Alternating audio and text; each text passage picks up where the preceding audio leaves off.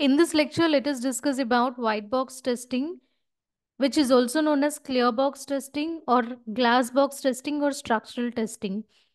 Here, tester has knowledge of the internal working of the application. Unlike black box testing, which focus on testing the functionality of an application without knowing its internal logic, white box testing involves understanding and evaluating the internal code structure, logic, and algorithms. And the objectives of white box testing include the first one is code coverage. White box testing achieves thorough testing coverage by examining all the code paths, branches, and conditions. And the second objective is internal logic testing, which here this testing ensure that the logic and algorithms in the code are functioning as required and meet the specified requirements. And then error detection. This testing assists in locating and fixing the bugs or errors by providing insights into the code's behavior. It even validates that the code performs its functions correctly and integrates properly with other components.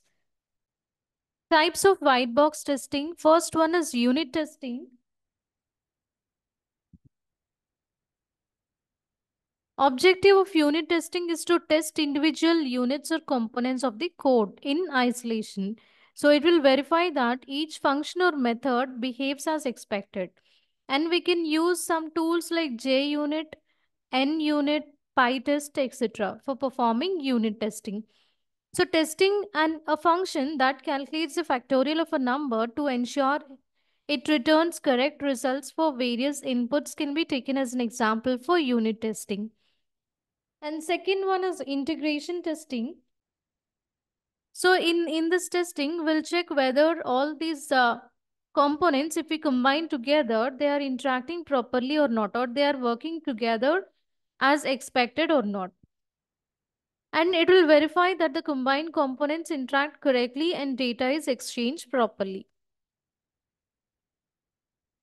We can use tools like JUnit with integration test extensions for performing integration testing.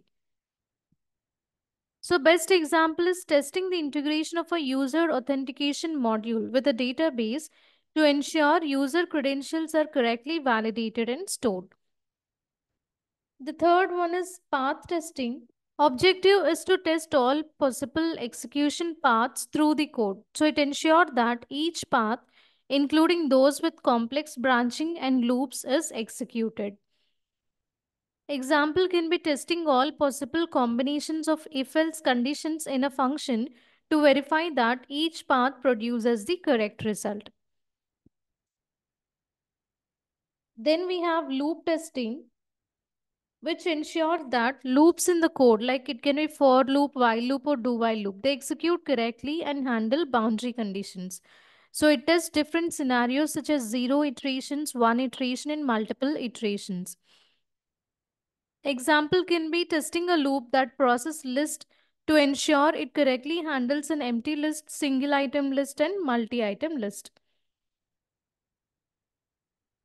Then condition testing, which verify that all conditions in the code are tested with both true and false outcomes.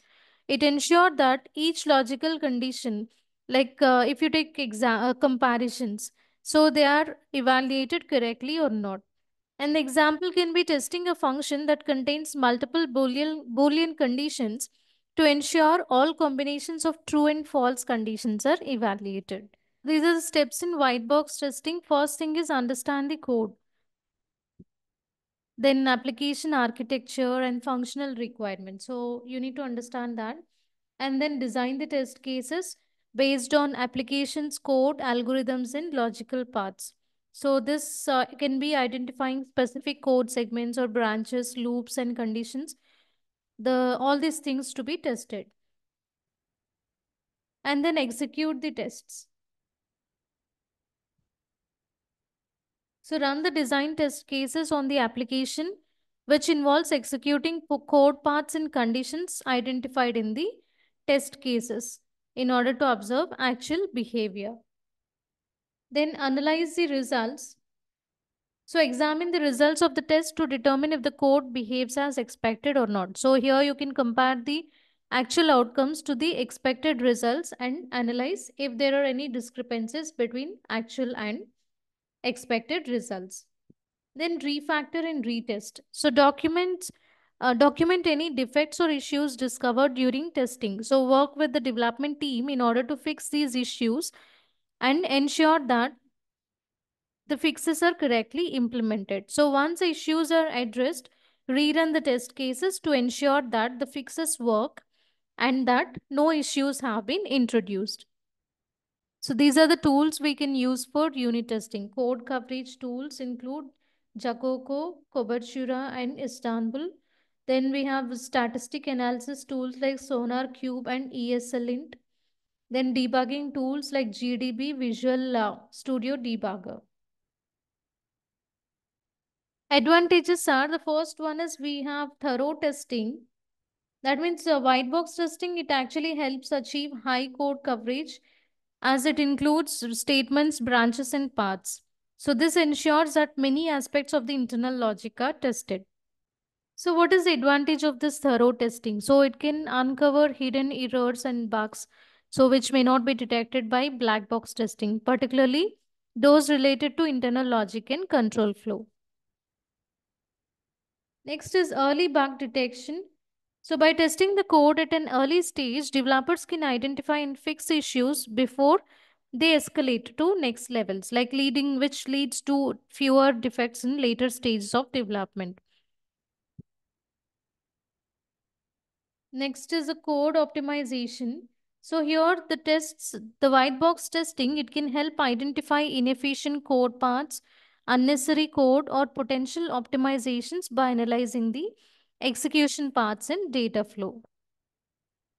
And the disadvantages are complexity. So this white box testing required deep understanding of the code, which can be complex and time consuming in order to analyze, especially for large applications. Then it requires code knowledge. So testers, they need to have access to and they should understand the source code, which might not always be feasible. So especially in the cases where the code is not available or it is not appropriate. And then limited perspective. So it primarily focuses on the internal logic and structure of the code, which potentially misses issues related to user interface or integration with external systems. Even the cost also, the need for skilled testers who understand the code base, it can increase the testing cost, particularly if the system is a complex system